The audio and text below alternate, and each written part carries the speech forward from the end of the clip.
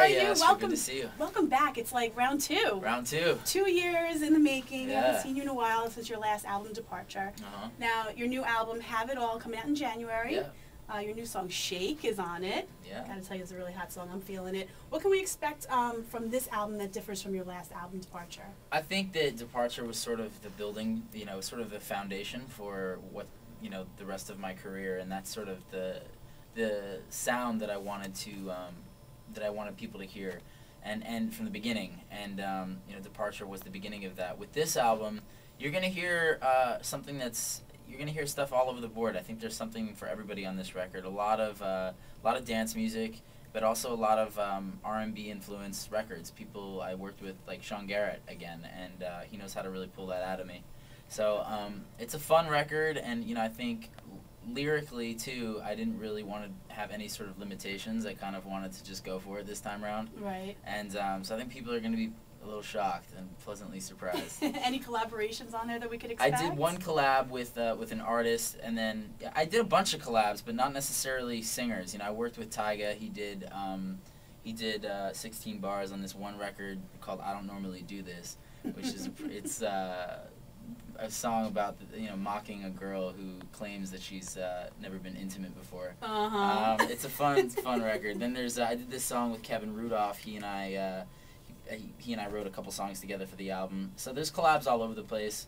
Hopefully going to be more in the future. But yeah, it took a year to make this album. I'm happy it's finished. I'm happy it's go time. Nice. Now your website that we could check you out on is just jessemac.com. But you can also hit me up on Twitter. I'm at Jesse McCartney. We were just about to talk about that. I have a ton of Twitter questions for you, so I figured I'm going to make this interview more Twitter-based. Twitter-based, cool. With a lot of people that want to know some things. Kimberly Ann 08 wants to know, if you could eat one thing for the rest of your life, disregard nutrition, what would it be?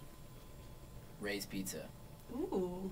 Is that like from LA? From New York. Ray's Pizza, come on. Oh, where are they? In the city? Yeah, in the city. What do I not know about Ray's it? original. We're going to have to go and get some pizza then, because I need to try this one out. I know some good pizza places. I'll take you to mine, you take me to yours. See, in LA we have like Papa John's and so do we. Domino's. So do we. Yeah, I know, but that's all we have is what I mean. That's like it. Because this is New York. Yeah. Now, Miss Carrie Ann wants to know that she heard that you like feet. Is this true? Interesting. No, I just I'm a fan of high heels. Like I've always been a fan of women's high heels. I think they're incredibly sexy. How do you like my shoes? They're really nice. Oh, thank you. I like them a lot. So Jesse Mac, New York, actually wants to know when your fragrance Wanted will be coming out. It's a good question. Right now, we're looking at next year at some point, maybe in the spring. We're just tying up some loose ends and making sure everything looks great and finalizing the artwork and stuff. But what does it smell like? What does it smell like? You have to wait and see. Does it smell like you? No, it doesn't smell like me. It's a women's fragrance. Well, we want to smell like you. The ladies definitely want to smell like you.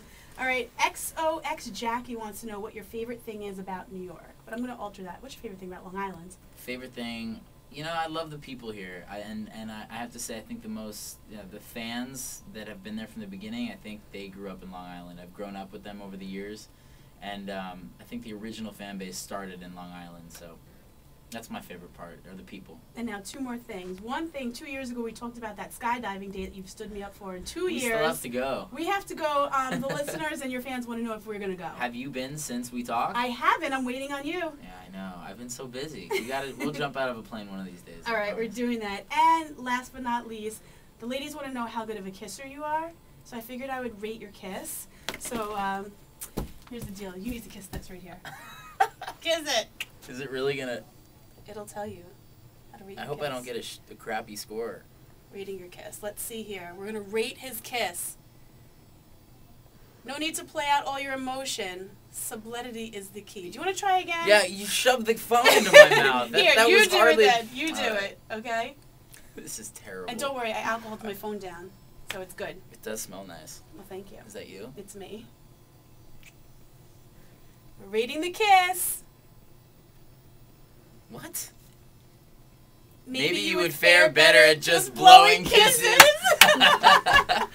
Oh man, I love this app. Do they give great scores? I guess so. You know what it is? I found that app on Ellen, I probably should and I have thought stuck about my you. tongue in there somewhere. I just don't know where they would have been. And on that note, thank you so much, Jesse McCartney, for stopping by. Thank and, you. For You're gonna need some alcohol to wipe that down. letting us know how good of a kisser you are.